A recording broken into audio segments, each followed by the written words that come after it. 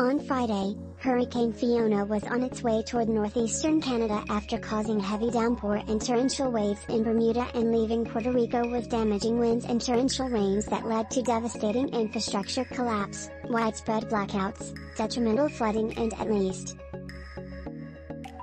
The full scope of Hurricane Fiona's damage to Puerto Rican school buildings was still being measured and many that were unaffected were being used to shelter the displaced.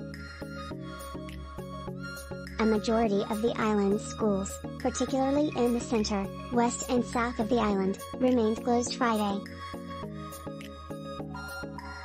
The Department of Education released a list of about 200 schools that were eligible to open Friday because they have water and electricity.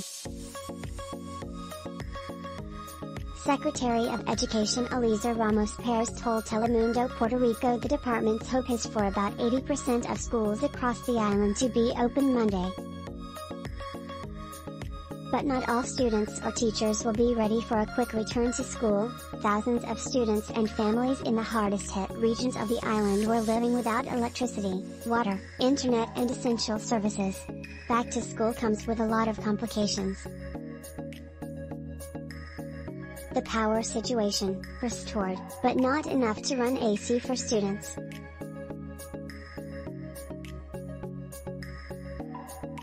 Not all kids are back in class even with schools opened, said Karina Martinez of Corazón Latino, a national nonprofit organization that plans to assess the damage of the hurricane and urgent needs of the people there.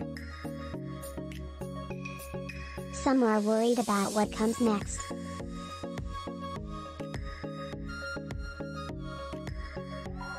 Teacher Lillian Bayron Ferreira this week convened family members outside Luis Muñoz Rivera Elementary School in Santurce to give them study guides to help guard against the students in her special education class falling behind on learning the alphabet.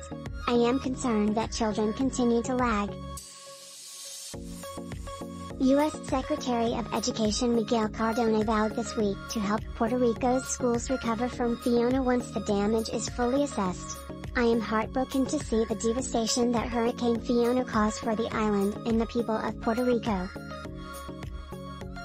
Our students, families, and educators are facing another natural disaster, which, compounded by the challenges of the pandemic, is creating collective trauma that we must work together, across systems, to address, he said in a statement provided to USA Today.